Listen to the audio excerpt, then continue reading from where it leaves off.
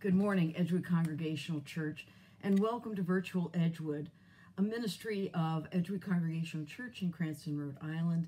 This is the second Sunday after Pentecost, June 14th, 2020. We are so glad that you are with us. Just a couple quick announcements. We had a very successful food drive the first Wednesday, and we will do this again the first Wednesday of July. So look forward to some more notes about that. We are learning more and more about the pandemic and what we need to do both in the short term and long term, and I know you'll be hearing more from us soon about that. Please join me in prayer. Strangers visit Abraham and Sarah, and they welcome them with a feast. How wonderful. Strangers promise Sarah and Abraham a child in their own age. Too wonderful. Strangers leave Abraham and Sarah to wait and ponder. Is anything too wonderful for God? Let us worship our wonderful God. We call upon God to be with us wherever we are, in our homes, outside, anywhere where we take time to worship you. Holy One, who we so often don't recognize, come into our midst and make your presence known. Renew our strength, refresh our imaginations, retool our weary efforts to carry your peace into the world. Amaze us with your power to make all things new, and let us face your world with curiosity and hope. In the name of the one who leads us on the way, Jesus the Christ. Amen. And now that we are in ordinary time, or what we call Pentecost, we have returned to doing the confession. So please respond with the bold statements. Like Sarah and Abraham, we may be discouraged, tired of waiting for a future that seems impossible. Is anything too wonderful for God? Oh God, you call us to seek you in all times and places and work with courage to prepare the way for your kingdom. But our resolve too often fails and we give up too soon. Holy One, have mercy. Oh God, you call us to offer peace to friends and strangers, to prepare the way of your kingdom, but we fail to cultivate the spirit of peace in our own lives. Christ, have mercy.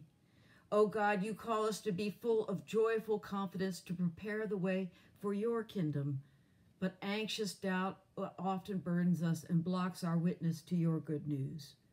Holy One, have mercy. My friends, Sarah laughed at first, doubting God's promise. Sarah laughed at last, delighted at God's promise fulfilled. May we laugh in hope and delight in pondering. How wonderful. In Christ, our sins are forgiven. Thanks be to God. Our two readings for today come from the book of Psalms and from Genesis. Psalm 116. I love God because God has heard my voice and my supplications, because God inclined an ear to me. Therefore, I will call on God as long as I live. What shall I return to God for all God's bounty to me? I will lift up the cup of salvation and call on the name of God.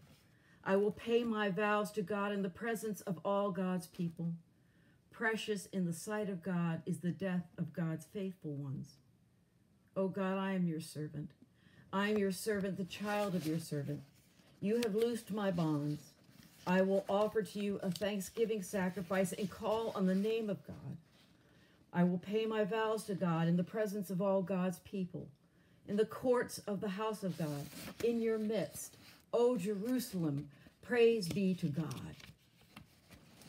And the second reading comes from Genesis chapter 18. The Lord appeared to Abraham by the oaks of Mamre. As he sat at the entrance of his tent in the heat of the day, he looked up and saw 3 men standing near him. When he saw them, he ran from the tent entrance to meet them and bowed down to the ground. He said, My Lord, if I find favor with you, do not pass by your servant.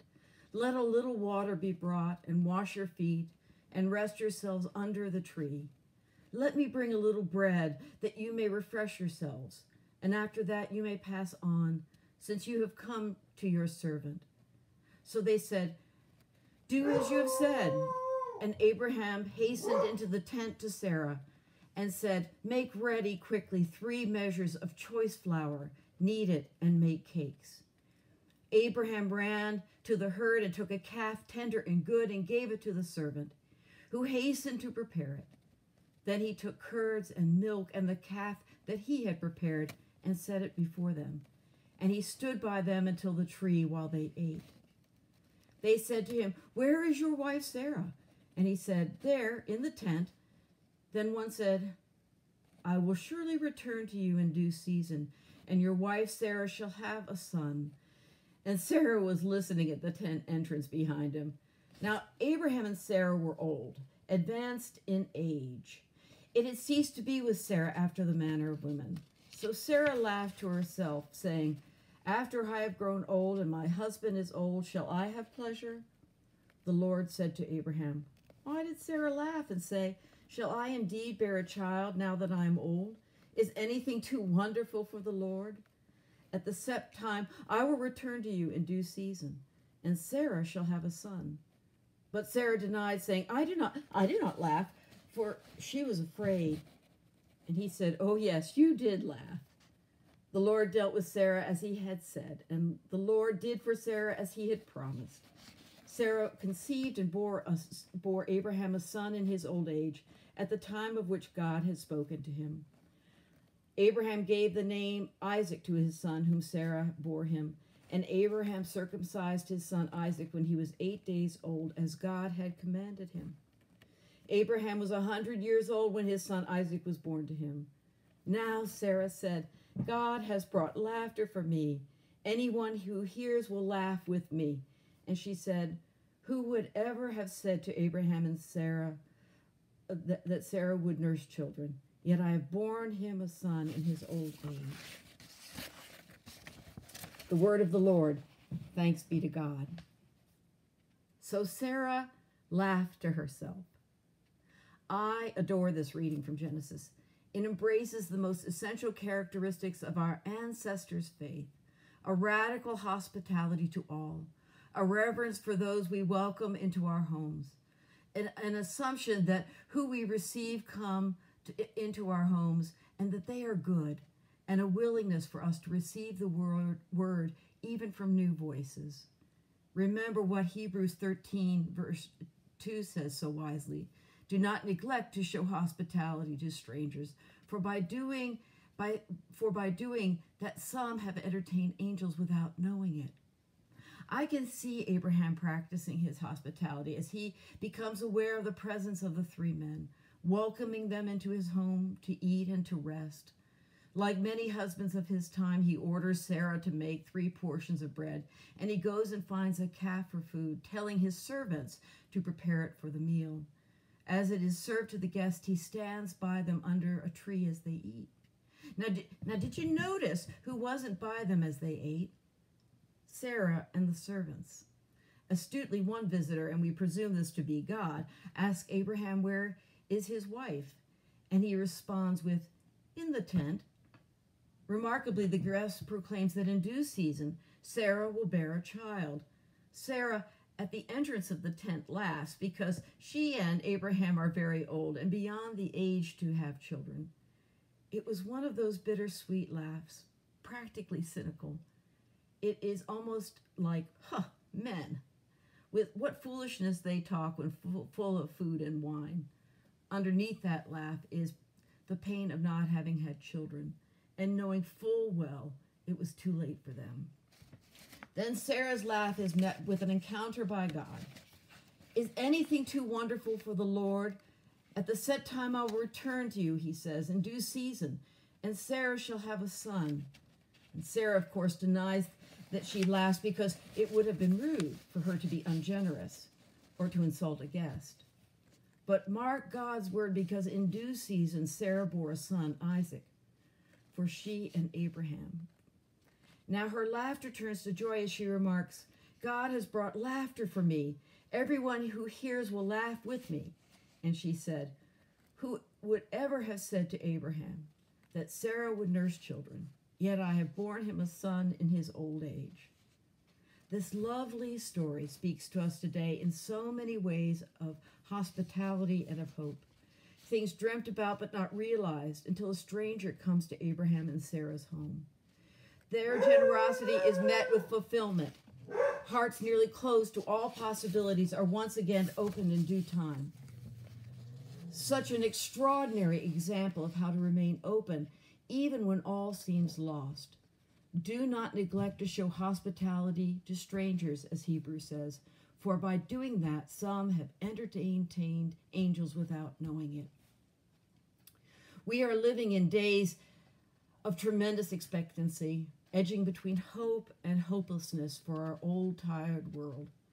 We long for how it was before a mysterious illness swept across us, much like locusts of the ancient world. We live in expectancy for a vaccine promised to us, and yet many still become ill and others die, while others neglect courtesies of protection. This is not radical hospitality. It is not radical hospitality to not wear face masks. Let me just say that. It is selfishness. And in our frustration about natural disease, another type of disease rises. It explodes across our nation, and that disease is racism. Black men and women die because of profiling and presumption that is genetic in our nation's mindset. It is as if white authority cannot help itself. No matter how much we identify the problem and we say, we as white people care, racism continues to ooze out of our character. Yes, this is why combating racism every day matters, because we cannot take a 401-year-old practice and just turn it off. It requires a radical hospitality to open hearts and hear about the experiences of people of color, to educate ourselves, and to reject the amnesia about this history of racism. You know, I can almost hear Sarah laughing under her breath, just as she did while those strangers dined. Yet nothing is impossible through and with God, and we can be proved wrong even when we think we know all certainties. Look, Sarah was wrong, and she did bear a child who became our spiritual ancestor. What can radical hospitality accomplish today? Well, despite a pandemic, thousands of people have taken to the streets to say no more. Yes, they are risking health, and they do not stop marching. What is most remarkable is the open hearts of young people of all races organizing to stop racism. This is the inheritance for which we have so long waited. They are leading the rest of us. And then there are moments of uncommon courage exhibited during these marches. People helping people move forward. One story that emerged from that afternoon when peaceful protesters were gassed and fired upon at Lafayette Square in Washington, D.C. As the protesters were scattered to the winds with tear gas, and just as the curfew was about to begin, it became quite frantic there. As one protester reported to CNN, I guess someone gave an order and they just started pushing us, spraying mace, trampling people. And then that's when everybody started panicking. The 22-year-old college senior said. He looked around and saw his friend running up the steps into a nearby home and a man waving for protesters to come in. I just ran up the steps, and just started to get inside as quick as possible, Mika said. In the moment, I didn't know if it was the right decision, but I guess it was. He said he looked out of the window and saw more police officers than he could count, and that many people were arrested outside. The home was that of Rahul Dubey. During that evening, he offered respite for some 70 protesters who were spared arrest. He made them comfortable and relieved them of the ill effects of pepper spray and mace. And apparently he continued to negotiate with the police outside concerning what he was doing and how he was caring for the people inside. And later, CNN reported that he helped people get rides home. Those 70 protesters did not know Rahul Dubey, and he did not know them until about 7 p.m. that evening. Yet radical hospitality offered to all of us an example of radical hope and kindness. You know, 9 months after those 3 strangers arrived at Abraham's encampment, Sarah gave birth to a son, Isaac. and her laughter turned from bittersweet to full-out joy. And while we live in a time in which there is little laughter, rather much pain from loss and fear, we also live in a time of hospitality and hope, because God has promised this type of goodness in our lives will remain and be present to us if we just stay open. Let us laugh out loud. Let us all laugh out loud, just as Sarah did, in belief and praise.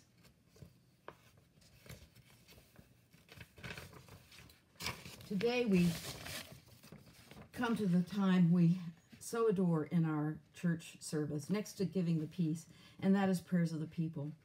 And I'm sharing with you a prayer that was written by Bishop Ken Untener of Saginaw, and it is dedicated to martyred Archbishop Oscar Romero.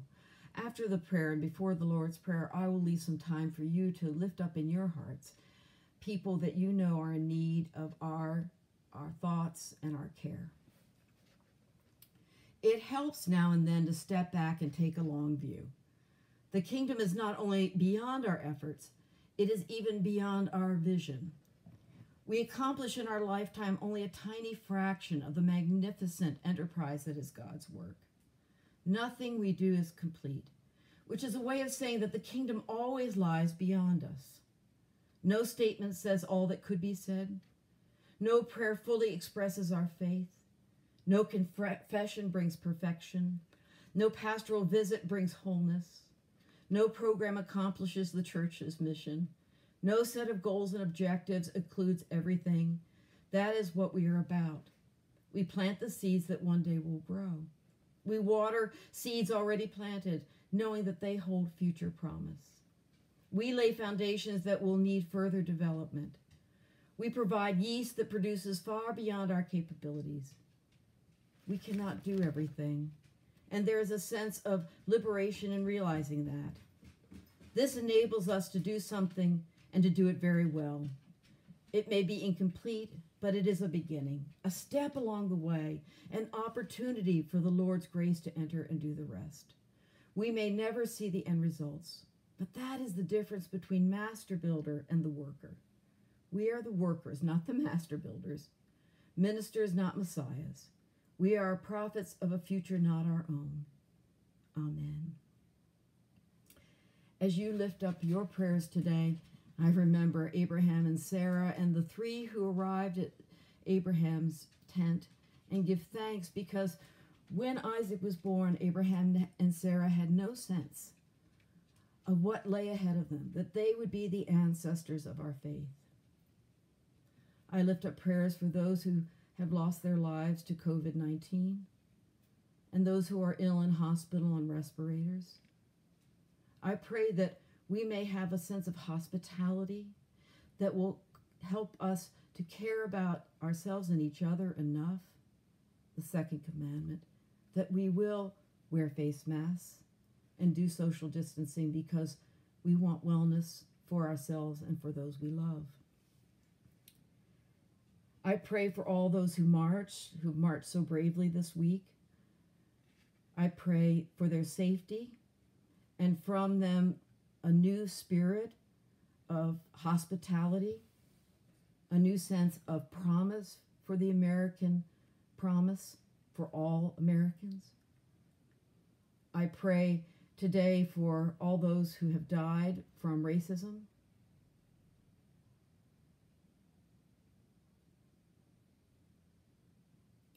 I pray for George Lloyd and his family.